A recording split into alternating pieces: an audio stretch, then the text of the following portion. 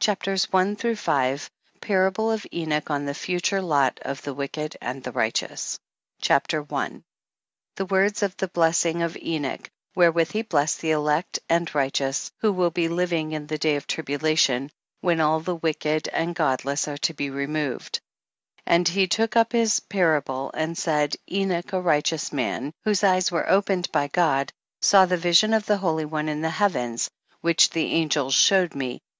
And from them I heard everything, and from them I understood as I saw, but not for this generation, but for a remote one which is for to come. Concerning the elect I said, and took up my parable concerning them, the Holy Great One will come forth from his dwelling, and the eternal God will tread upon the earth, even on Mount Sinai, and appear from his camp, and appear in the strength of his might from the heaven of heavens. And all shall be smitten with fear, and the watchers shall quake, and great fear and trembling shall seize them unto the ends of the earth. And the high mountains shall be shaken, and the high hills shall be made low, and shall melt like wax before the flame. And the earth shall be wholly rent in sunder, and all that is upon the earth shall perish, and there shall be a judgment upon all men. But with the righteous he will make peace, and will protect the elect, and mercy shall be upon them. And they shall all belong to God, and they shall be prospered, and they shall all be blessed. And he will help them all, and light shall appear unto them, and he will make peace with them. And behold, he cometh with 10,000 of his holy ones, to execute judgment upon all, and to destroy all the ungodly, and to convict all flesh of all the works of their ungodliness which they have ungodly committed, and of all the hard things which ungodly sinners have spoken against him. Chapter 2. Observe ye everything that takes place in the heaven, how they do not change their orbits, and the luminaries which are in the heaven, how they all rise, and set in order each in its season, and transgress not against their appointed order.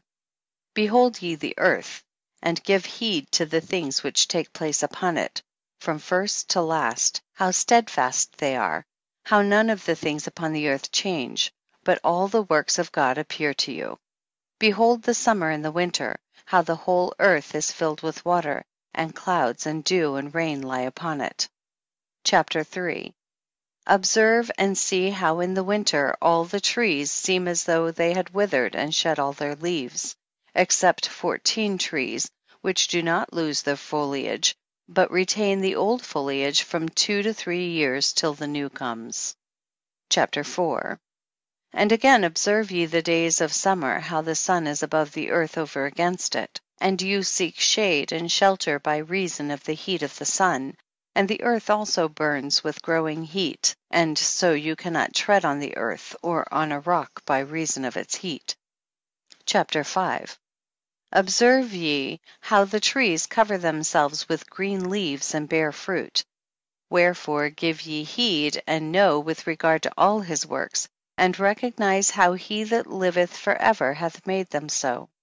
And all his works go on thus from year to year forever, and all the tasks which they accomplish for him, and their tasks change not, but according as God hath ordained, so is it done. And behold how the sea and the rivers in like manner accomplish and change not their tasks from his commandments. But ye have not been steadfast, nor done the commandments of the Lord, but ye have turned away and spoken proud and hard words with your impure mouths against his greatness. O ye hard-hearted, ye shall find no peace. Therefore shall ye execrate your days, and the years of your life shall perish, and the years of your destruction shall be multiplied in eternal execration, and ye shall find no mercy. In those days ye shall make your names an eternal execration unto all the righteous, and by you shall all who curse, and all the sinners and godless shall imprecate by you. And for you the godless there shall be a curse, and all the shall rejoice, and there shall be forgiveness of sins, and every mercy and peace and forbearance. There shall be salvation unto them, a godly light. And for all of you sinners there shall be no salvation. but on you all shall abide a curse. But for the elect there shall be light and joy and peace, and they shall inherit the earth. And then there shall be bestowed upon the elect wisdom, and they shall all live and never again sin, either through ungodliness or through pride. But they who are wise shall be humble, and they shall not again transgress, nor shall they sin all the days of their life, nor shall they die of the divine anger or wrath, but they shall complete the number of the days of their life. And their lives shall be increased in peace, and the years of their joy shall be multiplied, in eternal gladness and peace all the days of their life. Chapter 6. Chapters 6 through 11, the fall of the angels, the demoralization of mankind, the intercession of the angels on behalf of mankind, the dooms pronounced by God on the angels, the Messianic kingdom, a Noah fragment. Chapter 6. And it came to pass when the children of men had multiplied, that in those days were born unto them beautiful and comely daughters. And the angels, the children of the heaven, saw and lusted after them, and said to one another, Come, let us choose us wives from among the children of men, and beget us children. And Samjaza, who was their leader, said unto them, I fear you will not indeed agree to do this deed, and I alone shall have to pay the penalty of a great sin. And they all answered him and said, Let us all swear an oath, and all bind ourselves by mutual imprecations, not to abandon this plan, but to do this thing. Then sware they all together, and bound themselves by mutual imprecations upon it. And they were in all 200, who descended in the days of Jared on the summit of Mount Hermon, and they called it Mount Hermon, because they had sworn and bound themselves by mutual imprecations upon it.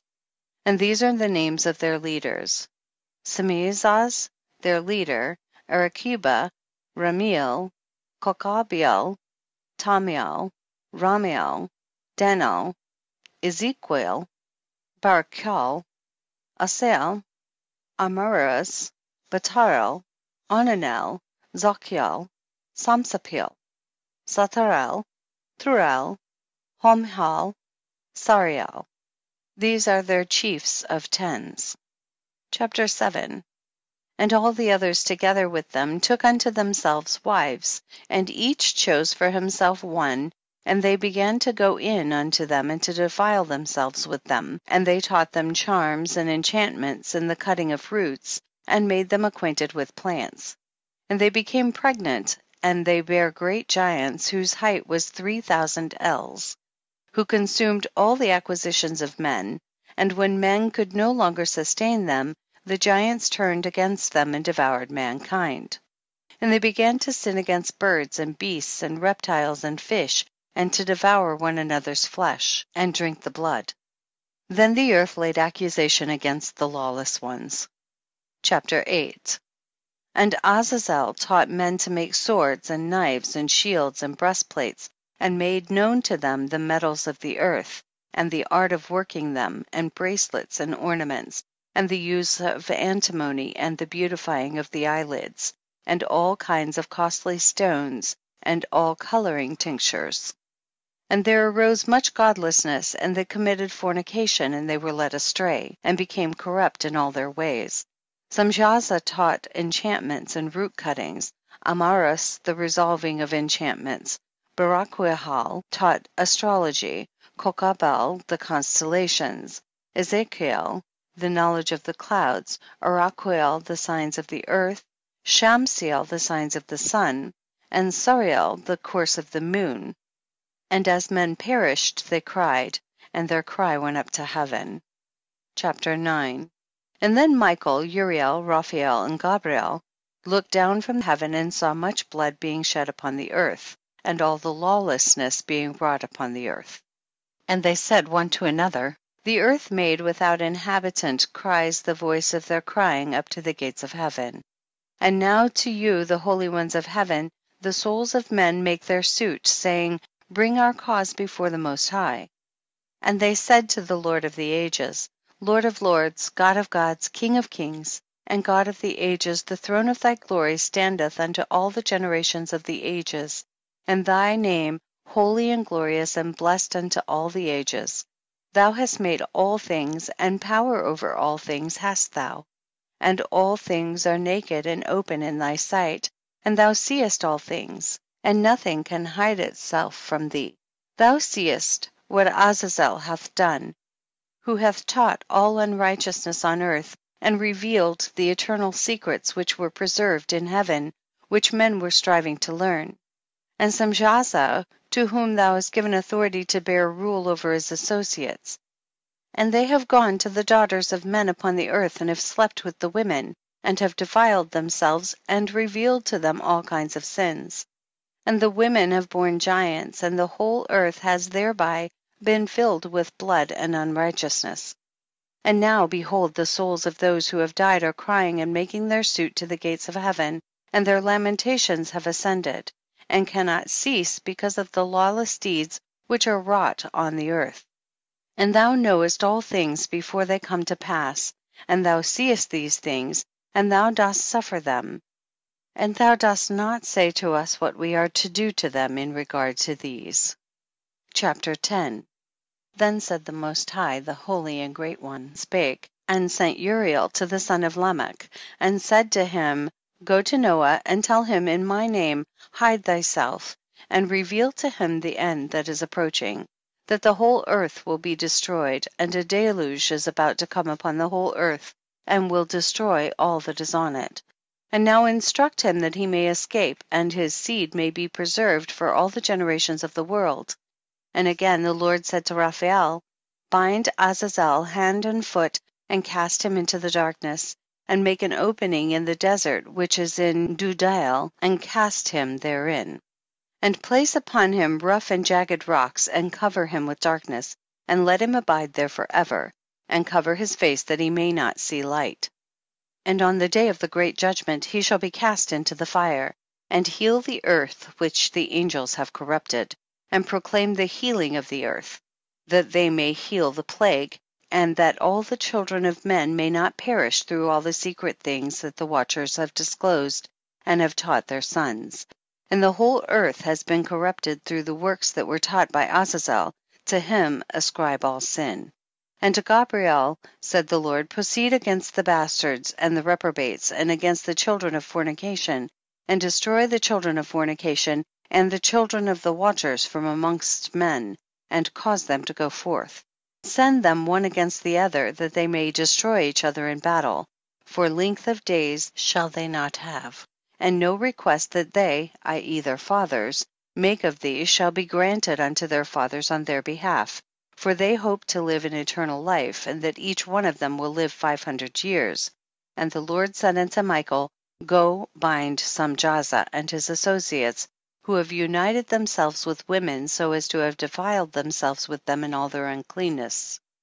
And when their sons have slain one another, and they have seen the destruction of their beloved ones, bind them fast for 70 generations in the valleys of the earth, till the day of their judgment and of their consummation, till the judgment that is forever and ever is consummated. In those days they shall be led off to the abyss of fire, and to the torment and the prison in which they shall be confined forever. And whosoever shall be condemned and destroyed will from thenceforth be bound together with them to the end of all generations, and destroy all the spirits of the reprobate and the children of the watchers, because they have wronged mankind. Destroy all wrong from the face of the earth, and let every evil work come to an end, and let the plant of righteousness and truth appear. And it shall prove a blessing. The works of righteousness and truth shall be planted in truth and joy forevermore. And then shall all the righteous escape, and shall live till they beget thousands of children, and all the days of their youth and their old age shall they complete in peace. And then shall the whole earth be tilled in righteousness, and shall all be planted with trees and be full of blessing. And all desirable trees shall be planted on it, and they shall plant vines on it, and the vine which they plant thereon shall yield wine in abundance. And as for all the seed which is sown thereon, each measure of it shall bear 1,000, and each measure of olives shall yield 10 presses of oil. And cleanse thou the earth from all oppression, and from all unrighteousness, and from all sin, and from all godlessness. and all the uncleanness that is wrought upon the earth destroy from off the earth. And all the children of men shall become righteous, and all nations shall offer adoration, and shall praise me, and all shall worship me. And the earth shall be cleansed from all defilement, and from all sin, and from all punishment, and from all torment, and I will never again send them upon it from generation to generation and forever. Chapter 11. And in those days I will open the store chambers of blessing which are in the heaven, so as to send them down upon the earth over the work and labor of the children of men. And truth and peace shall be associated together throughout all the days of the world, and throughout all the generations of men. End of section 2.